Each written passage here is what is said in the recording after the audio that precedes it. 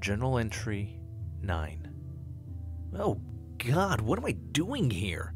I've been working my ass off at the fucking docks all week just for a pittance, and it's barely enough to survive. Plus, I'm dodging thieves and guards looking for a beatdown all day and night. I hate this place. What the fuck was I thinking?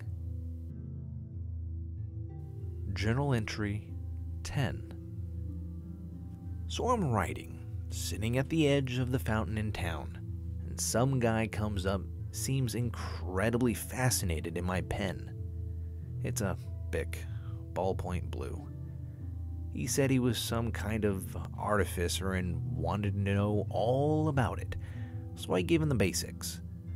Ink in the tube drains out and onto a little ball. I'm not sure how they work beyond that.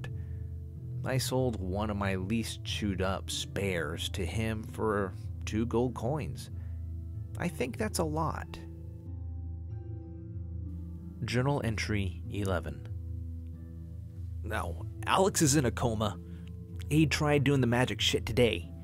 We sat down to watch, at a safe distance, and he did the hands thing and said the words and then the material, and then he grunted and fell over. He was out for a few hours before we realized he didn't just faint. We dragged him to the Sun Worshipers' temple, and they'd take care of him for now. They have some sort of clinic going on. I don't know the details.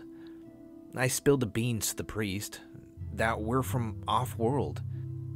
He had this weird look in his eye, and he put his hand on my head and yelled, "Smite."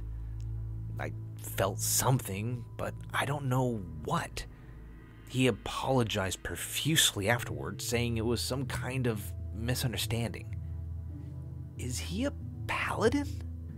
Anyways, Avery is staying to keep watch on him over the night.